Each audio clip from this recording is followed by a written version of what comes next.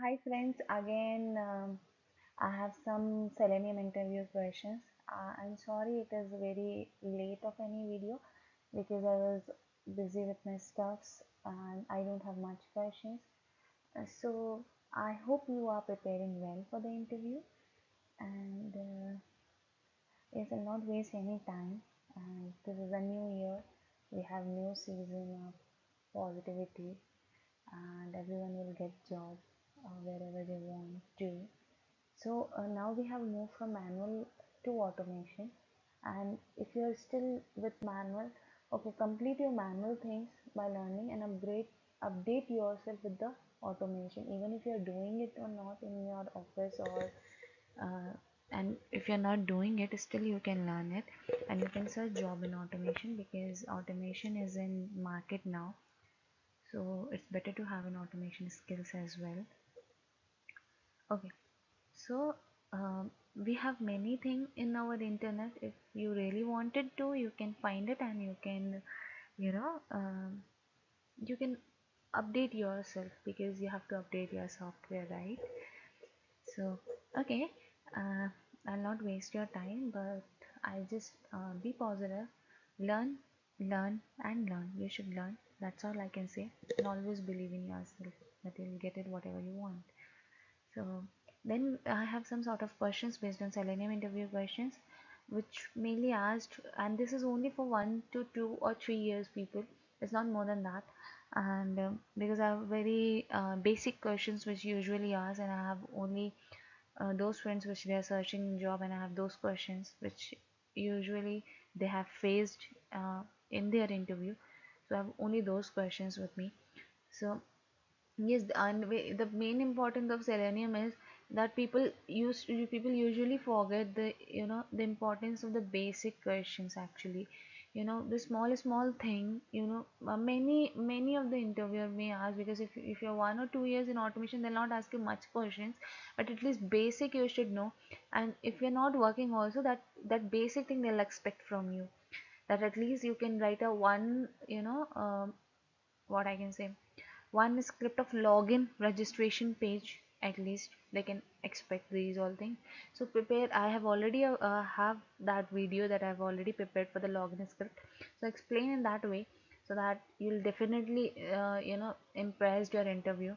So I like request, or I can advise you that you can you can visit that my video that I've already uploaded in a very easiest way that person can understand.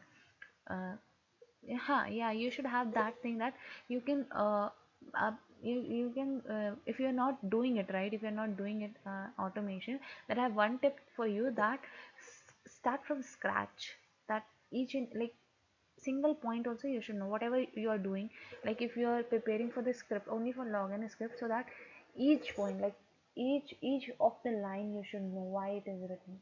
Okay, so that if you can explain in that way, that person can impress by your explanation. That okay, either if interview also got to that, you never get a chance to work on, but still if you explain in a way, he can he or she might think that okay, this person has a potential. Okay, that he has learned the thing in that way, that whatever he is telling me, that he has a knowledge of that, even though if he has not worked on it.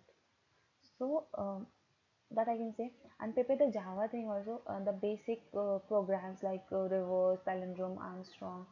So these concepts basically helps you, that abstractions, interface. What is the difference between abstraction, interface? I have lot of questions on that, but I'll not distract you from that. Okay, we'll move it.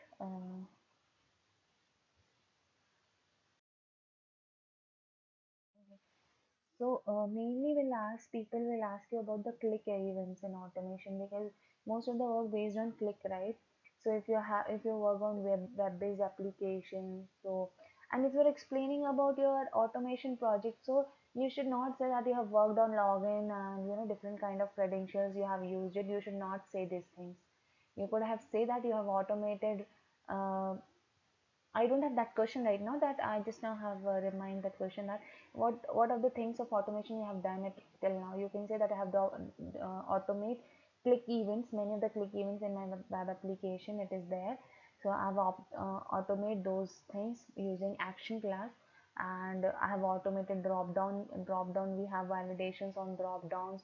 We have many get window handles. We have so many pop-ups and all. I have automated those all things, because yeah, get text, all those things you have automate like that. You have to say, don't say that you have automated login page. Don't say that. Don't.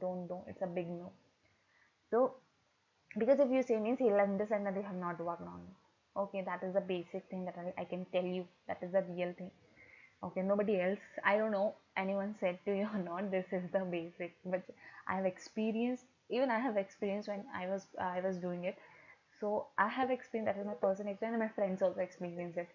So you can later on you can say, but if he purposely asking you, so he might have interested to know what have other thing you have done it, and how how you can relate it with your application, that how you have did it. And even if you're not doing it, that person is checking your smartness, how you're smart enough. So this is the real truth, guys. So please take it seriously. Okay. Then if click events they'll ask you, you can prepare right click, or any mouse event, double click and all. So explain double click, I can suggest you, and context click. So these two you can click events, if he says, you can explain these all, and mouse over elements, with whatever we have it. So you can explain in that manner, like we'll be using the action class for that, because if the click event is nothing but the action done by a driver. And it's a mouse over, so that we can write action dot move to element, and element. So we'll be creating, it's action class, first element dot perform double click, or double click and right click. Okay, action dot move to elements. So like this, I'm not giving you the proper explanation of it. If you really want it, comment below so that I can prepare the video according, because I'm not getting any feedback as of now. So I'm preparing according to me. So I'm preparing only the interview questions, not the explanation of the answers. If you really want me to explain it in a way in which you can, like in that way you can express in front of the interviews, I can prepare the video for it. So let me know in the comment section below that you want what kind of video you want from me to upload. So I'll definitely do, because I don't have any feedback as of now. So I don't know what to do. So whatever comes to my mind, I'll do it. So I'll just share the questions with you so that you can prepare accordingly how you want it to. So I'll just tell you how you can explain that. If click events they'll ask you, you can explain right click, double click, and action class, basically action class, and how uh, action class you can say that, because it's an action event. So any mouse event you will explain with the, you have to create an action class for that, and in that way we can click. Okay. And okay, I guess this is done. Now next we have test. So test ng annotations, there will be, there are much questions. If you are saying that you have worked on the framework called test ng, they'll ask you the question based on test ng. And if you have put in test ng in your resume, and I suggest you should put test ng. If you are a beginner, or you're just have started only 1 year, you have completed in the automation, I'll suggest you put test ng annotations, because uh, then the question what they'll ask you. So they'll be asking you, not much question, because testing is very smallest part. But you can play with the test engine in the automation. But how you're playing, that you should not explain to the. You can say that I have worked on test engine automations, but you can, you can say you can prioritize, because I have in my web application, I have to prioritize the test cases which has to execute first, which has to execute after later point of the time.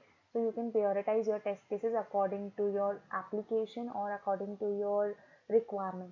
So like that you can say. So to prioritize and all those things, we'll be using the test ng annotation.